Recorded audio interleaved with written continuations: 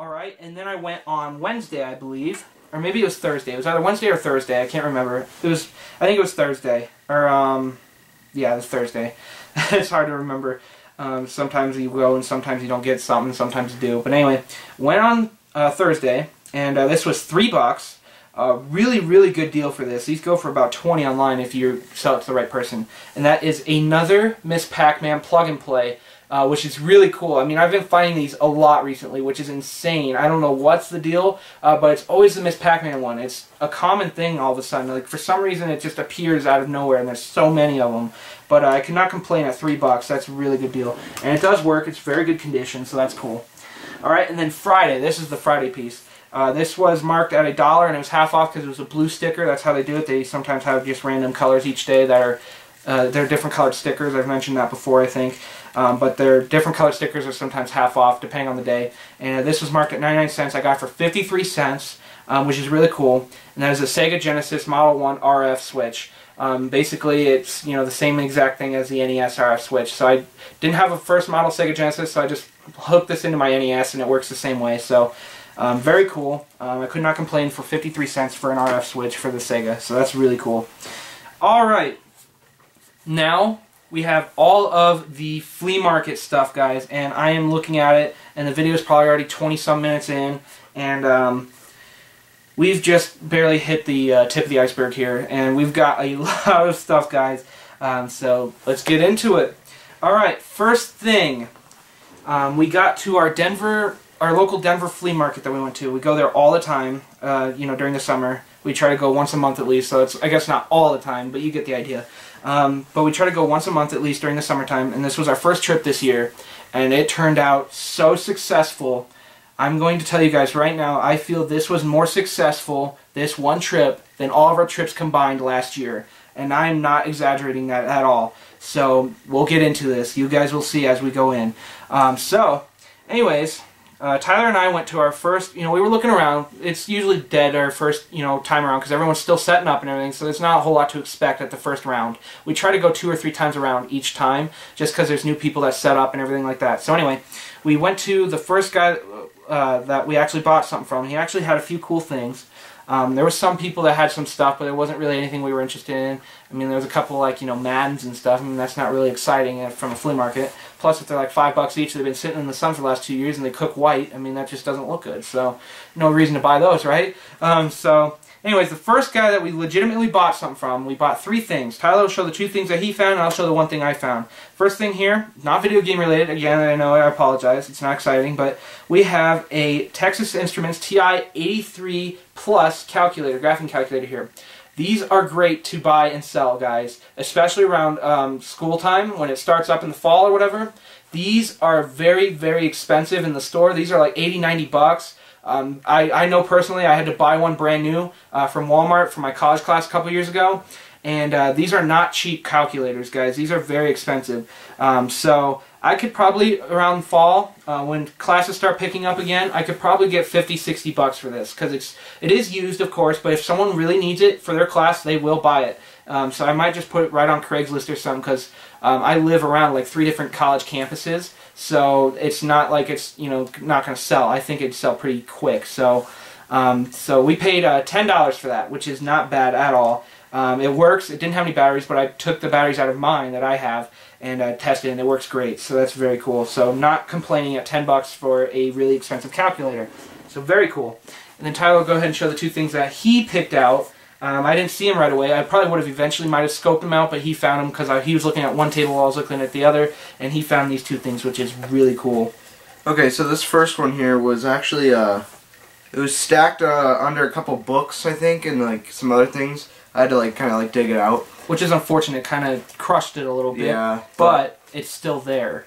And this is The Secret of Evermore Super Nintendo box. It doesn't have the game, but it has the manual, the poster, the map, everything. It has everything in it. It doesn't have the cartridge cardboard tray or the plastic sleeve that the cartridge would have, but it's got the original plastic on it still. It's got the hang tab. It's a little crushed, but I mean it's not bad. I mean I'm really stoked to see a RPG-based game box you know, in the wild like that. I mean, it does baffle me why the cartridge wasn't in there, but still, it's really cool to see a cartridge box like that. And we'll go ahead and explain what we paid for that after Tyler shows this one. And this is a complete in box Bubsy for Sega Genesis, which is really, really cool. It's try to show the card. Yeah, the cartridge, it worked really nicely. It's really clean. The people that had it, you know, a long time ago, that first had it, they wrote all their like cheat codes and stuff on the box on the inside. They wrote, like, they had an old Wendy's napkin in there that had a cheat code on it. Some of the pamphlets had some cheat codes written on it. It has all the manuals and posters and pamphlets and stuff in it, so it's 100% complete. So we ended up paying $15 for the 2 of those, so $7.50 a piece, if you will, which I cannot complain for. A Secret of Evermore box, that's incredible. A complete in box goes for like what, $70-80 at least, I think. Right, yeah, it was something like that. It's a really cool piece to have. You know, especially if I find a cartridge, you know, I could put it right in there. So that's really cool. I was really excited that Tyler found that. It was really cool to find. So, and then that Bubsy complete in the box. You don't see a whole lot of complete in box games anymore like that. So, very, very cool. All right, then let's see. I think this was first before this stuff. It doesn't really matter how we show it, but I kind of wanted to keep track of it in my mind, just because I can kind of remember more what I paid for everything, so I can remember it better. All right. Anyway, we were digging through this one guy's, you know, stuff. We went, you know, we were looking around for a little while. Excuse me. We were looking around for a little while, and we came across another guy. He had a lot of stuff. I mean, he had like, you know, those soda crates. They're kind of like those plastic soda crates. He had like, you know, 7 of those full of like games and stuff. Maybe not 7, but maybe like 5 of them. And there was just a bunch of games. Unfortunately, a lot of them were sun-cooked and stuff because, you know, they sit there weekend after weekend. No one buys them because, you know, after a while, people don't buy them because, for one, they were too pricey to begin with, and 2, after a while, they get really faded and they don't look good, and so people definitely don't want to buy them.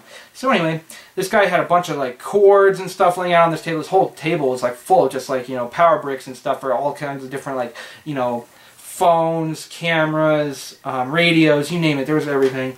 Anyway, we looked through his games. I found one sports title here, and since it was a sports title, it was a little bit cheaper. Still ended up being $4, unfortunately, but it's not that bad because it's still a title that is pretty obscure, I guess, or more popular, if you will. But it's for GameCube, which is really cool, and that is NHL Hits 2003. This was in a really, really disgusting GameStop case. You know, those really cheesy plastic ones that look like they were made with like 2 pennies. You know, that's about how much it cost to make it. Well, anyways, it was in that. The whole plastic was like, you know, crusted off and it was peeling on both sides. And it baffles me because this game is 100% complete. That case was about to fall apart and it still held that manual and the disc and the insert and everything together. The disc looks almost brand new. The manual's really nice. It didn't have an what do they call it? The Precautions.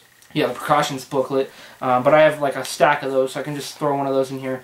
But I did have a few empty official GameCube cases, so I did stack that in here. The only thing that I am going to be disappointed about is that I don't have one that has the NHL seal of quality sticker on it, but it doesn't matter. I might have to upgrade this anyway because it does have some sun fading to the side of it, but it's not like it's too bad, so whatever. So that's still cool for $4. And then Tyler found a Wii game that I didn't really see at first, and that one was $4 as well, right? Or was it $3?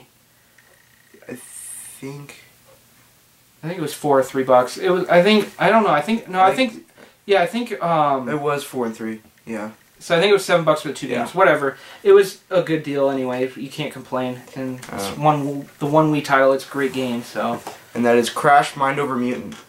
And it's really cool. That's a really good game. It's complete. It looks really nice. The disc is a little scratched up, but it looks fine. So nothing to worry about there. And then these 2 things, I think he thought it was one bundled cord. So he said $4, but I'm just going to refer it to as $2 each. I think he thought it was just one piece, but I don't really care. But anyways, $2 a piece. We got one thing here. That is an official Xbox breakaway cable there. These are really hard to find for some reason. Every controller I come across never has it attached to it, so it's kind of sucky. But anyways, I finally found one. It's a Halo green one, I guess, if you want to call it Halo green. It's got that green tint to it, so that's cool. So there's that. And then I got an official Super Nintendo 64 or GameCube AV cable here. So very cool. $4 for those 2 cords, $2 each. Cannot complain. Very cool. Alright, now we can get into these games. Now we found, or I guess I'll show the controllers first. We've got some controllers here, now that I mentioned it. I gotta say what it is. Anyways, we got some controllers here. And we were looking first. This guy had like 2 stalls right next to each other, so it's, I guess, the same guy. So we made 2 purchases from him, if that makes any sense. So I bought these controllers, and then I went down a little bit, and I saw his other table, and he had games. So, anyways, we'll get into it. First here, what I saw was really cool. These were $3 each, guys, and I didn't even pay that much, so I'll explain it. For what we got here first is a official Nintendo brand Super Nintendo controller. Very, very cool, clean controller. It's nice shape. I mean, there's no gouges. I mean, of course it was dirty, but I cleaned it up. It was odd. The controller on the inside was detached from the motherboard, so I had to open it up and reattach it because when I tested it, it didn't work. But I knew it was odd because the controller was coming out more than it should have out of the end. So I opened it up and I plugged it back in, and it works 100%. It's a very clean controller, so I was really happy for that. So there's that. And then we've got 3 official Sega Genesis controllers here, all in very good shape. Nothing really wrong with them. There's no rips in the cords or anything. The buttons all work. I tested it with Bubsy, as a matter of fact, so there's that. So very cool. So there's 3 of those in the Super Nintendo controller. It added up to 12 bucks. I asked, would you take 10 for it to him? And he said, sure, that's fine. So 4 controllers for 10 bucks. That's $2.50 each, guys. That's incredible. And they all 4 work, so that's even cooler. So that was very exciting. Alright, and then we went down, like I said, a little bit later, like a little bit, you know, a few feet more, and there was another table. And he had like a couple of Xboxes stacked there and like a PS2 or whatever. I didn't want to bother with the consoles because they didn't have everything. I just didn't really want to worry about it. But anyways, we found another controller and a bunch of PS2 and PS1 games. I'll go ahead and show these games real quick. We kind of just split them up based on who saw what. Tyler saw some games, I saw some games. I'll show what I saw, and then he'll show what he found, like he picked out. So these, again, all the games were $3 each, which all these are great titles. So here we go. First one here, Black Label complete copy of Shadow of the Colossus. Already, that's a great deal for $3. Again, it's really nice. It hardly opens, like in some points, you know, those cases that don't open all the way down. But it's got the manual, and the disc looks great, so there's that one. Very cool. And then we've got a Grand Theft Auto San Andreas Greatest Hits, but that one is complete, and it does have the poster in there. Again, it's got kind of like that stiffness to it, so that's cool. Disc looks good. There's that one. And then this one I did not have yet. It might need to be an upgrade in the future because it does have a sticker on the center ring of the disc, which is a bummer because it was a previous rental. It usually bothers me just because it's, you know, I like to have the games as nice as I can, but, you know, beggars can't be choosers. So if I ever find a copy of this, I can always upgrade it, but for now this is good. But we got a Twisted Metal 3 for PS1, Black Label. And that one is, well, of course you can see the manual from when you show it front hand, but it's got some cheats that someone wrote on an old receipt or something in there, and then there's the disc. The disc looks really good, except for that rental sticker on the front of it. But other than that, it's in really good shape, so that's really cool. I could not complain. So that's pretty cool, especially for $3, guys. You can't complain for a $3 Twisted Metal. I mean, it's not the most expensive Twisted Metal, but I mean, it's still Twisted Metal, so that's cool.